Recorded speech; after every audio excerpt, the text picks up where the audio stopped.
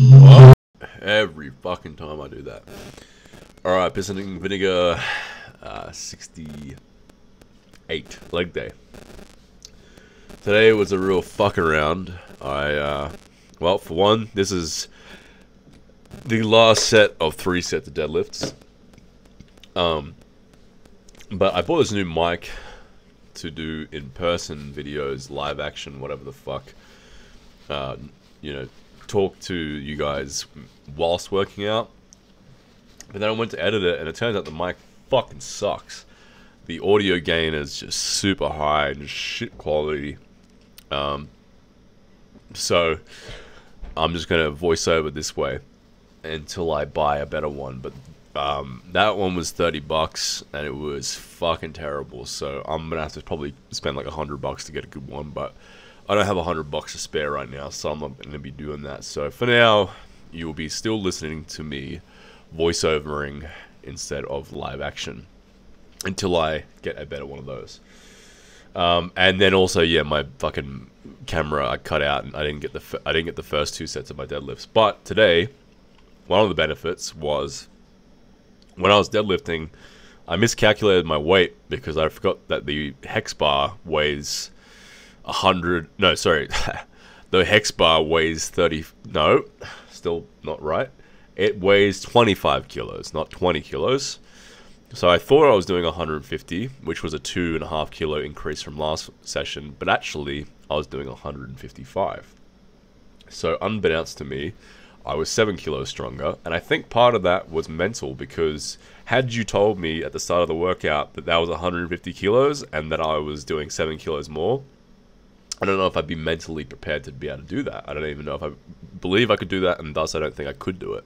But because I was unawares to this weight, I feel like I thought it was just the same. It was just the same old weight, and thus it was gonna be appropriate. And then I lifted it relatively comfortable.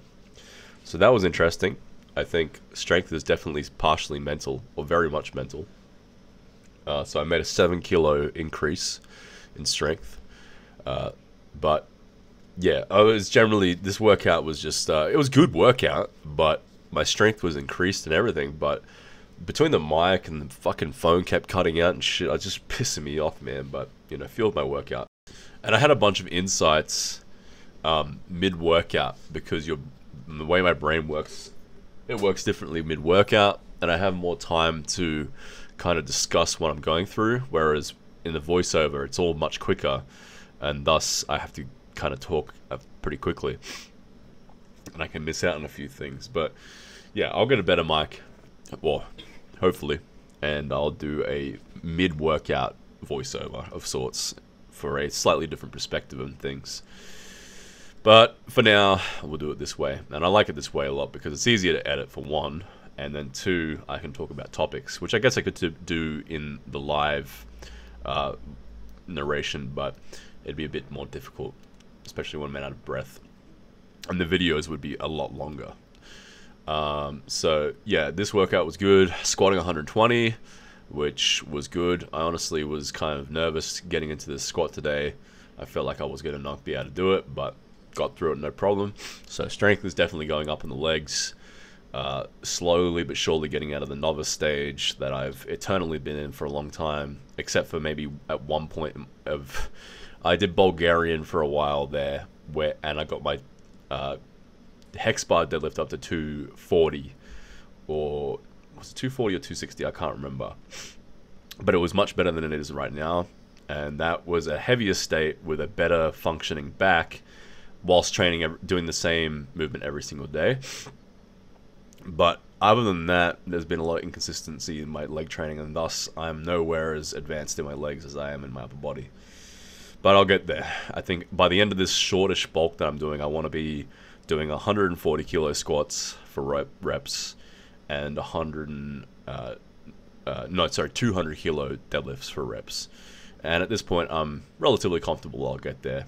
And then the next bulk next year, I want to get to 250 deadlifts, 170, 180 kilo squats, and then I'll be kind of happy. But as far as hypertrophy goes, the strength isn't as important, in my opinion, as is going to absolute mechanical failure, which is now the next part, doing my kind of hack slash belt squats. This is more of a belt squat now, so I made the range of motion longer, so I don't sit back as much like I was last session, where I was kind of doing what would be a hack squat or a pendulum squat.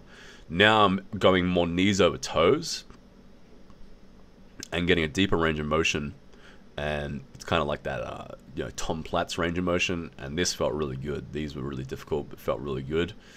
I did 2 sets of these actually, because the first set of them I getting fucking camera didn't cut out, so I ended up doing 2 for the sake of authenticity, making sure that you can see that I definitely did it, and I did it twice, believe it or not. So yeah, very brutal doing these to failure twice, but all good. No real harm. And yesterday I was talking about novice programming and how certain people who are new to training or haven't been training for long or still in the novice stage strength wise should just do mostly volume to start with before moving on to high intensity. And I was going to talk about what I would do for a novice program personally today, but I thought as sort of a 100 subscriber sort of, I don't know, celebration or gift or whatever for my 100th subscriber, which is just around the corner, I'll give a free novice program out, because there is a lot of problems with a lot of novice programs I've seen. They don't take into account progressing through reps. A lot of the times these novice programs just have you progressing weight every single time, which will make you stall very, very fast. And then the way that you break a plateau for that is you just regress the weight, which is fine too. But with novice programs, a lot of time it's just straight 5x5, and that doesn't allow you to progress through reps. All that allows you to do is hope you get 5 sets of 5. You didn't, fuck, you better regress now. And that only allows you to progressively overload at a certain rate. Whereas I like doing 5 sets of 4 to 6, and that way you have a wider array of rep range to work with, and you won't stall out as fast. Now, and it's easier to program, and I won't go into that today fully because I'm going to make a program for it, my novice program, and I'm also going to make the novice program a bit more wide array, so it might be taking into consideration height, leverages, weight, etc. It's actually going to be a pretty advanced novice program by all means. Realistically, I should probably sell it for money, because most novice programs are just copy and paste of starting strength with slightly different exercise selections. But I'm going to put it relatively flushed out, because I understand that everyone is a bit different, and it's not a one-size-fits-all when it comes to the novice program. Obviously, novices are very similar in the sense that they all adapt at relatively the same rate, but there will be some adaptations or changes to the norm. There might even be a bit of a high intensity training there, sort of a weaning process where you wean off volume programming parameters to then high intensity. There'll probably be a lot different exercise selections, and yeah, it's just gonna, I genuinely think it's gonna be one of the better novice programs out there. I haven't checked the current novice program, and it's very funny for me to write a novice program considering I don't even have a bunch of the novice standard strengths, a bunch of the novice strength standards. I mean, I don't squat 140 kilos, I don't squat 180, but I have in the past, and I know what it is required to get out of the novice stage into the intermediate stage. But right now, for a while, I didn't really give a shit about strength. So if you don't care about strength, the novice stage, this novice programming 5x5 doesn't really matter much at all, because if you just want to be big, you just do high intensity. But for those of people who are trying to get big and strong, then it's best to start with the novice phase. And I'm only just doing the novice phase for my leg days, or a hybrid of sorts, just now, because I was kind of fed up with how weak my fundamental squat and deadlift were. Even though I have horrible leg genetics and I have a bunch of dysfunction, that's no excuse. It was just massive inconsistency. So